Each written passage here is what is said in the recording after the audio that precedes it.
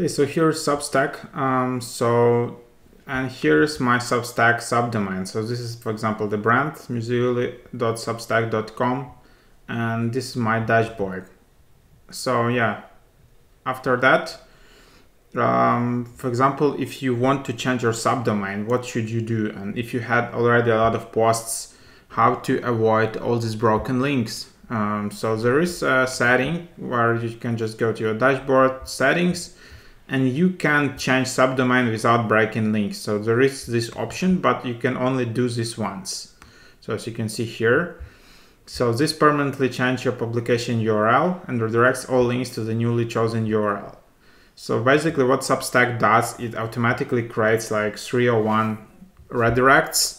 So if it was some 123substack.com and you change it to another one, it will 123 will automatically redirect to 456.substack.com, for example. And if people visit all page, they will be automatically redirected.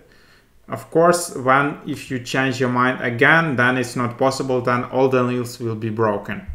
And this option seems like won't be available there. You can always change your subdomain if you change your brand here by just tapping change your subdomain, and this will permanently change your publication URL, but changing your subdomain will break all of your links.